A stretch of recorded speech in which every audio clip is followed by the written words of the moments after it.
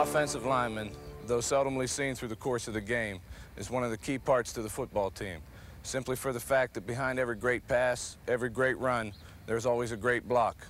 And behind every great block, there's a basic set of fundamentals, which I'm going to teach you today.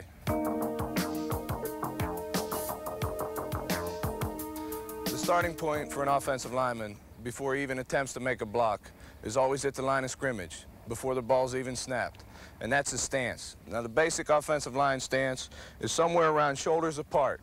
If you're a little bigger, a little smaller, you can vary it a little bit. But the thing is, bend the knees a little bit and get yourself in a comfortable position.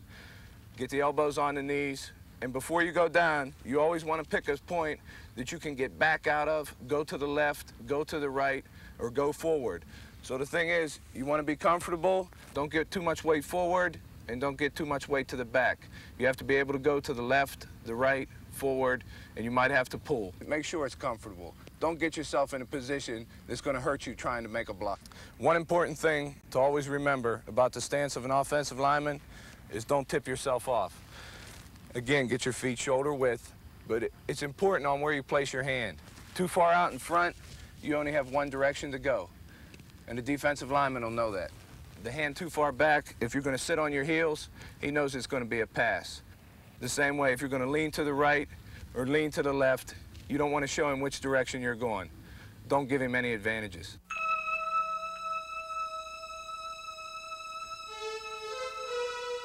Two key points in executing any type of block, and it's not size and strength, because you always play against all types of defensemen. It's balance and it's leverage. And we already talked about the stance. You want to stay in that position, whether you're moving to the left or to the right. And once the ball is snapped, keep the wide base. If I'm going to stand there with my feet together, it's going to be very easy for somebody to knock me to the ground. Keep the wide base, take little choppy steps. The second and probably the most important factor is leverage. Now, when I'm talking leverage, I'm talking not on your hands and knees. You got to get underneath the defensive player. You're always going to have a 1-yard area. Come up, get in your stance, get down. Always think about getting underneath him. Get him up in the air, and then move him back whichever direction you want him to go. You want to get down, and as the ball snapped, he's going to come off, and you're going to come off. Get your head underneath and get him up in the air. Don't forget, he's got two things to look for, you and the ball carrier. You got one objective, to move this man the direction you want to move him, to keep him from making a tackle. Use your head to steer him. You want to move him to the right, get the head over here. The neck's probably one of the strongest parts of your body, so keep him from moving to that direction. You want to move him to the other side, same thing. Slip the head on this side. Get him up in the air, and then take him backwards. Two key points, leverage and balance, and you'll be successful. There's two types of blocking for an offensive lineman. Blocking for the run and blocking for the pass. Let's start with the run, because there's a lot of different variations. Now, when you're run blocking, you always want to change up, and that's what's good about this position. You can cut block, which I'll show you right here. Say if it's a sweep, the play's going outside, or you just want to change up a little bit and cut the man down. Simply come up. As the ball snapped, he's going to raise up. Shoot the head somewhere around between the knee and the thigh area. Always get it up high. And then from here, just roll him up, one way or another. Either this way, throw the head to the other side, and just roll him through this way. He's going to be looking for the ball carrier. You do that a few times, and the rest of the game he's going to be playing patsies because he doesn't want to get his wheels cut. Say you're pulling on a sweep. You don't have to beat a defenseman. Say you got a cornerback sitting out here as you turn the corner. He's a lot smaller. He's going to try to avoid you. And the thing is, don't miss him. You want to use something which is known as a cross-body block. Simply go out, lay out one way or another. He's going to be coming up. Just throw your body across. Catch him with your hips. Instead of having only this much area to block with if you go straight ahead, now you enlarge your body, and you're talking a 6-7 foot area that he has to get around you. Simply throw your body across him, and again, just roll him up. Be careful, don't try to hook him, or they'll throw the yellow hanky on you, that's for sure. Just get him out in the open field. He's going to try to avoid you. He's going to try to make the tackle. Get out there, lay across him, and simply roll him up. You don't want to miss.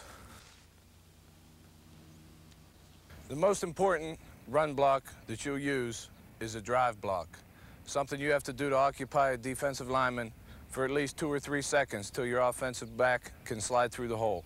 Now the drive block is simple. As we talked earlier, keep the wide base, get underneath of him, get him up in the air. Now from here, make sure you stay with your feet wide, keep the proper balance. If your feet get together or if you cross over, he can just push you to one side or another. He's still trying to keep the wide base.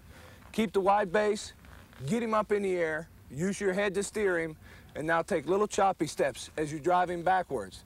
Don't get too much weight forward. All he has to do is take one step back and you're down on the ground. Don't get too much weight on your heels or otherwise you're going to go in the wrong direction. You want to move the man off the ball, preferably 2 to 3 yards.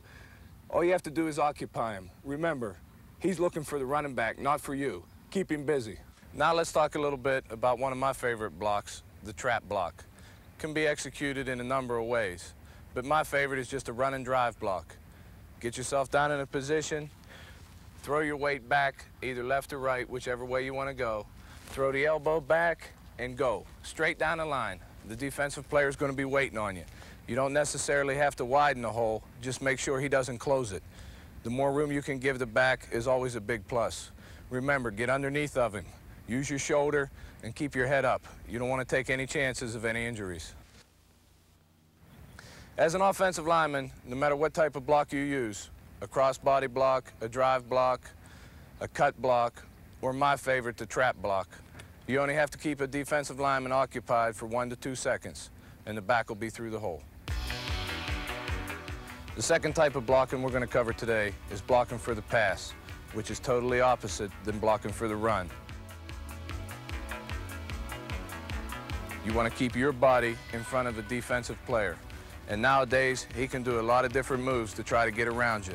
His main goal, though, is getting to the quarterback. When pass blocking, again, from the same stance you use for the run, drop the hand, get the weight, come up in the air. Keep your body between the defensive player and the quarterback. And sometimes it's not easy. There's a lot of different ways you can do it. Now get a defensive player here. There's two types of rushes. He can either be a power rusher or he can be a finesse rusher. A power rusher is going to come off the ball. He's going to try to get up under an offensive player, drive you back to the quarterback. The thing is, when you come out of your stance, your arms in tight. Keep your arms in, get the leverage. Use your arms to keep him up in the air. Get his arms off you. He's a power rusher. He's going to have his weight forward. Drop your butt a little bit lower. Push against him. Don't push forward. If he decides to go around you, you'll be flat on your face. Keep a good balance. Use the arms. Get him up in the air. Keep his arms off of you. All you want to do is keep your body between him and the quarterback. The second type of rusher is a finesse rusher, a guy with speed, somebody that likes to turn the corner. He's not going to try to run over you. He's going to try to use you as what they call a lever board. He's going to come into you, and then he's going to try a swim move, which is arm over. Use your feet, good balance. Keep your body in front of his. Always a wide base. You're better off to take little steps than you are big steps. Another type, he's going to use an arm under. Try to tie you up, get you to one side. Again, good base, drop your weight, and keep your body in front of him. Don't try to push him anywhere. All you want to do is keep him on the line of scrimmage. One position on the offensive line varies a little bit from all the others, and that's the center, the guy that starts a play. Now basically, his blocking techniques remain the same as a guard and tackle, but he has to do one thing first, and that's get the ball to the quarterback. That's his top priority. The center comes up, same as a guard and tackle, wide stance. He drops his other hand, one hand on the ball, one hand on the ground. Get yourself in a comfortable position. From here, he can drive block to the right, drive block to the left, or pass protect. But before any of that's done, he has to get this in the hands of somebody that knows what to do with it. Most centers will grip the ball with one hand. Bring it up, slightly tilt it to the side. It gives the quarterback the laces, usually right where he wants them. Some centers tend to roll the ball a little bit to the side. They like to grip it with the laces and then make the quarterback adjust. Some teams will use two hands. Put both hands on the ball. Bring it up. But eventually, only one hand gets to the quarterback. The left hand will slide off about halfway up. And then again, a lot of teams will do it with two hands this way in high school. Come up, lean on the ball, and as they snap it, they flip it back, giving the quarterback the laces. There's a lot of different ways to snap a football, the same as there's a lot of different ways to block a defensive lineman. But when you're snapping it, before you even block, your top objective is to get this in the hands of somebody that knows what to do with it. One of my favorite drills to improve the techniques of offensive line play is a foot drill. And you know what a big key balance plays in any type of run or pass blocking. It's a simple drill. It's a wide base drill. You take short little steps and you go in one direction, then to the other, as I'll demonstrate right here. Get yourself in a proper stance, get down, pop up. Whether it's a run or a block, you always want to keep the wide base. Come up, move to your left, then move to your right. Get yourself up and just step through it the first couple times. Always keep the wide base. Don't take the big steps out here. You're not going to be able to move. Don't take the crossover steps because somebody's going to push you over. Keep the wide base, little steps. Just shuffle. The same thing we talked about in pass blocking. Keep your body in front of the defensive lineman. Be able to go in either direction. Of course, you want to go a lot faster than this. In our team, we usually do it about 3 to 4 times a day. It's a simple drill, pop up and move. Pick a spot about 5 yards to the left, about 5 yards to the right, and let's go. Get down, come up, and then go. It's up, and it's short steps. Drag the feet. Keep the hands in front of you. Don't lift them off the ground. The quicker and the closer you can keep them to the turf, the better off you're going to be. My safety tip for offensive linemen is a simple one. I know we all like to get downfield and help block for our running backs, but one key factor: either get in the pile or stay away from it. If you stand around the pile, you're going to